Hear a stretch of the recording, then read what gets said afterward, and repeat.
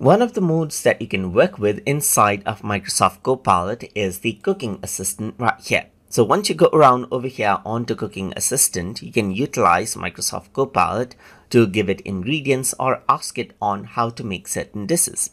Let's say, for example, I want to create some dish out of some ingredients that I have. So I'm going to say I have eggs.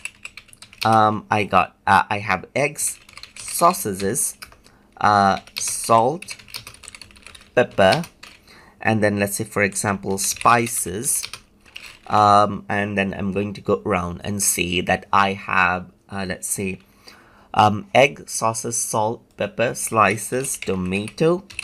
Out of these ingredients, what dishes can I make? So I'm going to go around and ask them this. So I gave it a list of ingredients, and then what happens is that you can see that this is what you have. So so it says that I can make sauces and egg breakfast burrito right here. I can make spicy sauces and tomato pasta. I can make spiced tomato and egg shakshuka right here, just like this. So this is what you have, as you can see. So now it also gives me the instruction right here on how we can create those particular dishes ideas right here, just like this.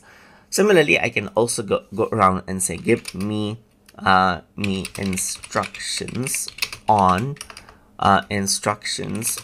how to make a hot dog right here, just like this.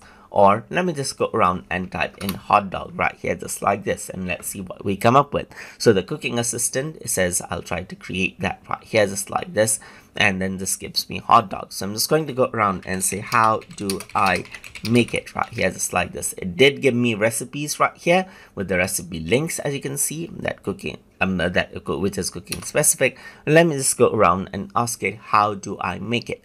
So once I go around and do that, what happens is that it simply goes around and then gives me the ways on how I can make hot dogs in different ways.